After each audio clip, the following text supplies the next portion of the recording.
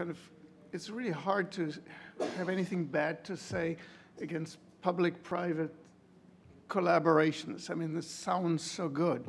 But realistically, what does it mean? The problem here is that technology and business development have been progressing at Moore's law type acceleration, faster and faster and faster.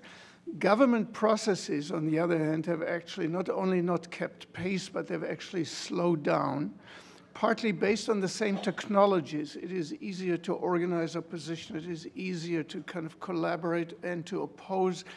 Everything becomes slower in Washington, and the unhappiness with Washington is a symptom of that.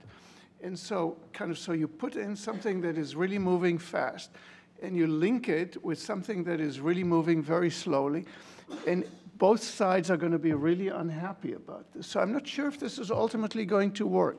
Now, it becomes even worse if you start to harmonize these things internationally. And we're here at an Internet Governance Forum, and that is in the business of, kind of globalizing these approaches.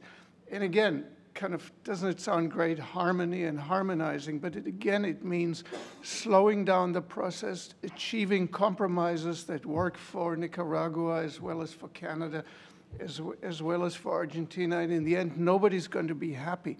So one of the important conclusions that I have come to is that this whole notion of internet governance and global internet governance is not going to work in the past. It has worked in the future. It has worked in the past, but the past is the past. The future is one in which different countries, different companies, different company coalitions are going to go their own ways, and they will interoperate, and it'll be a bit messy, but so what?